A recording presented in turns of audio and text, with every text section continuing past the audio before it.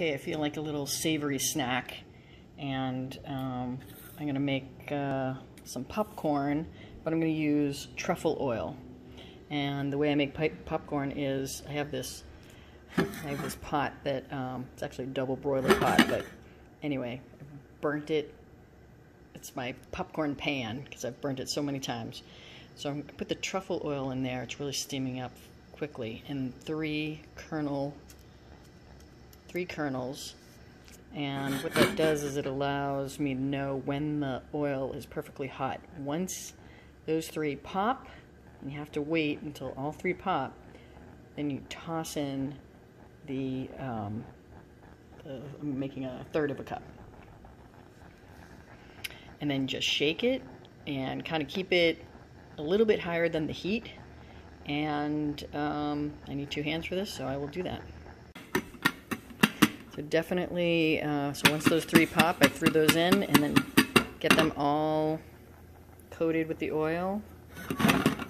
And then once those pop, just definitely keep shaking, and as you hear them,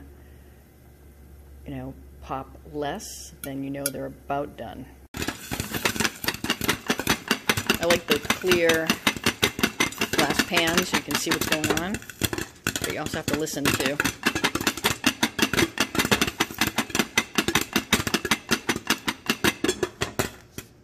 Okay, that probably came out perfect. I'm tasting it though. It doesn't taste like a lot of truffle oil, so I'm going to melt some butter, and I'm going to put in some of this urban garlic and maybe some garlic salt. I also have popcorn salt, which is really great too. So I transferred the popcorn back into the pan with the butter, and then I just shook it up, and I actually turned it upside down so you can see some of the butter kind of dripped outside. So I do it over the bowl, and then I'll just toss it in the bowl. Okay, so that looks pretty good. And then I'm just gonna toss with some garlic salt.